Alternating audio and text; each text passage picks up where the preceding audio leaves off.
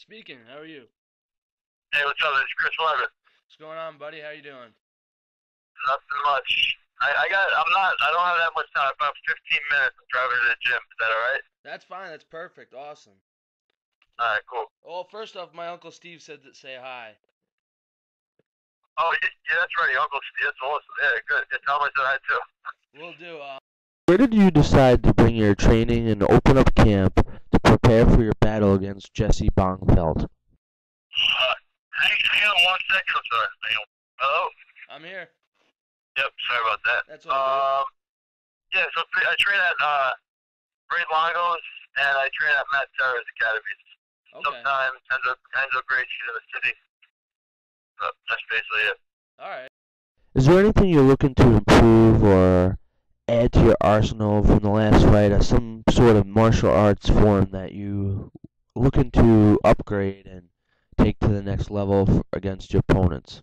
Yeah, pretty much for this fight, the kind of fight, I think it's just pretty much well-rounded, so I'm just training everything normal, you know, everything equally as important, you know. Awesome. Nothing crazy. So, after this fight, if you come out with a victory, who's the next opponent you see yourself maybe fighting? I mean, I have no idea. That's up to the UFC. It could be. I see myself probably stepping up another level Yeah. as a fighter. I mean, I was looking at some of the bigger name guys already after my last fight because Alessio Sakara was a pretty big name. But they gave me Jesse Bonfeld, so it's really I'm not in a rush. I'm not in a rush to really find anybody big, but I'm not opposed to it either. So you're not looking past this fight against Jesse Bongfeld, but you're not in particularly looking towards anyone per se, but you're willing to take upon any challenge the UFC may place upon you and bring a physical war to them inside the octagon.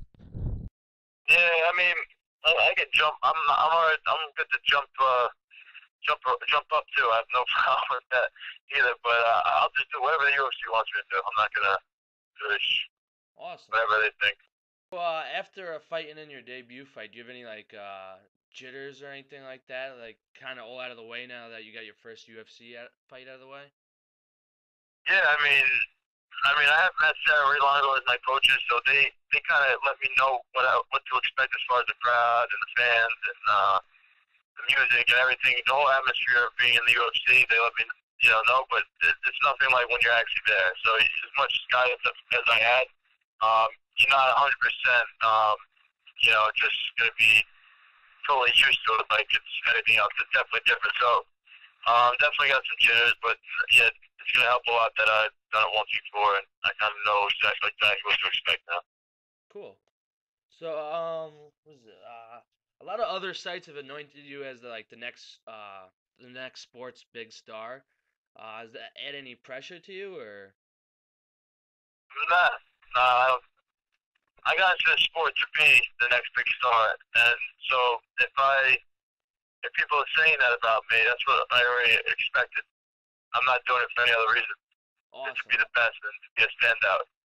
So I'm not. It doesn't put any other pressure on me. I already put on myself to be considered the star of the sport. So All right, sweet. yeah. So, Matt, Sarah, and all of them are gonna be in your corner. You said. Yep. Pretty badass. Matt, Badass. Matt Serra, Ray Longo, and Terry Madden actually.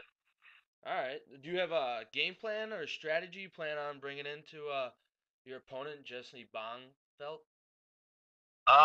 Yeah, but I can't give that strategy away. Sounds good. All Yeah. right. Well, I appreciate you being able to give me a few minutes of your time. Yeah, man, no problem. Well, No problem. take care, Yeah, and I cool. wish you. I appreciate you doing this with me. Well, I appreciate everything. Thank you. Yeah, no problem, man. Take care. Take care. Good luck.